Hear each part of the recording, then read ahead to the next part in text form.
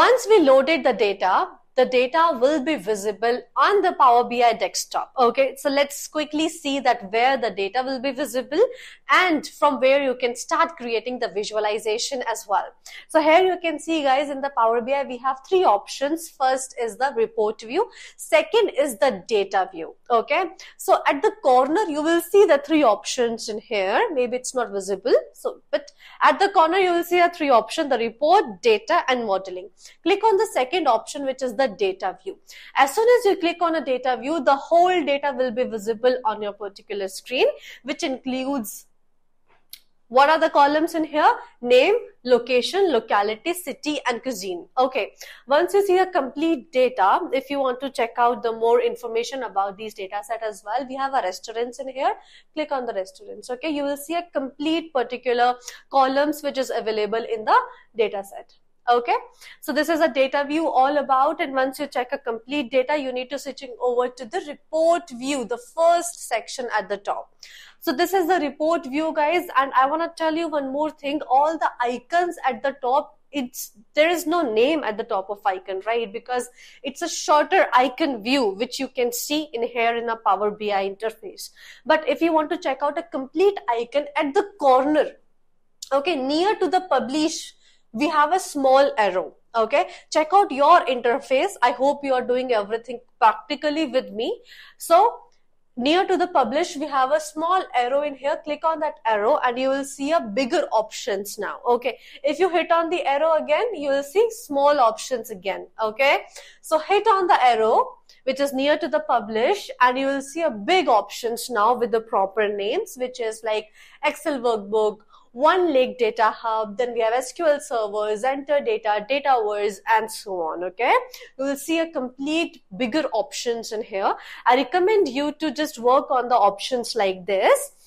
Not only this, guys, understand one thing. It's a very important concept in Power BI. You need to sign in. Okay, but without signing in as well, you can load the data, you can create reports, you can create visuals without signing in as well. But in case, let's say whatever you have created and you want to share it with someone, then in that case, you need to sign in into Power BI, because if you want to share the report with someone, you need to share with the help of QR codes or with the help of proper links. So for that, we need to click on publish. For an example, guys, you have a Gmail ID. Okay, we can't sign in into Power BI using Gmail IDs. We need to have a proper work professional, like work email ID, in order to sign in into Power BI. Okay, so if you want to sign in into Power BI, make sure that you use the proper work email ID, the professional IDs. If you don't have any, don't worry about it. I will gonna recommend you how you can make a professional email IDs for free as well. Okay, but as of now, you don't need to sign in into Power BI, so no need to sign in as of now. And I have already told you where the data section look like. Now let's start with building the visualizations in the Power BI. So as you can see, guys, at the top we have option of new visual. Okay, and if you see the new visual option, if you click on this particular down arrow, you will see a complete visualization options in front of you. Okay, if we talk about this new visual section in here, what you need to do is we have multiple options. We will gonna start with this. Click on the chart. Okay, and we have a proper chart in front of you, as you can see.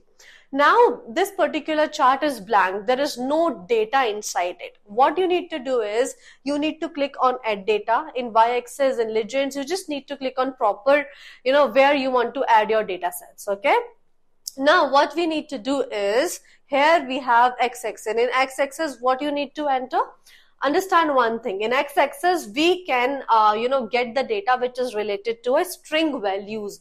The data type needs to be string, like the ABC format data where we have characters.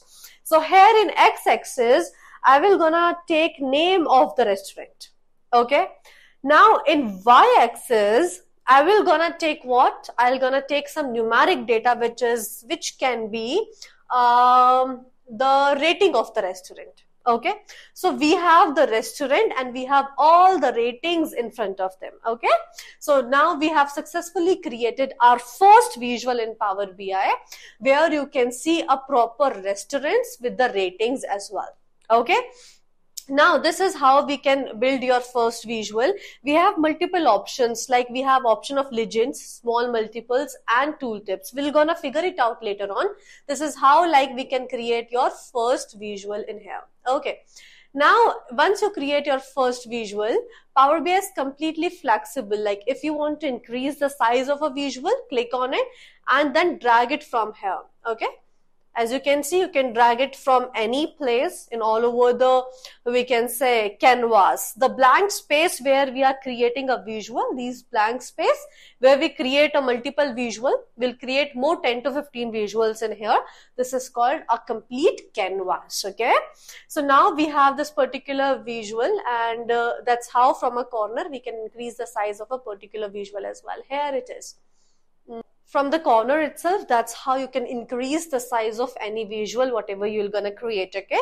So here in x-axis, we have all the names of a restaurant, and in y-axis, we have a proper rating of the restaurant as well.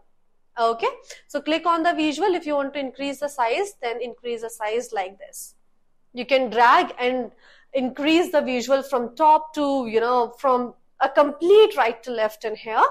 Not only this, guys, let's say I want to do some formatting, like at the top, I want to see a proper ratings as well. So for that, we need to do formatting on the visuals, okay? So that's about like how to create your first visual in Power BI. In the next session, I'll let you know how to do a formatting on the visuals as well, and how to create more multiple visuals as well, like line chart, area chart, donut chart, pie chart, and so on, okay? I hope you liked the video. See you in the next session, and don't forget to subscribe the YouTube channel. Thank you.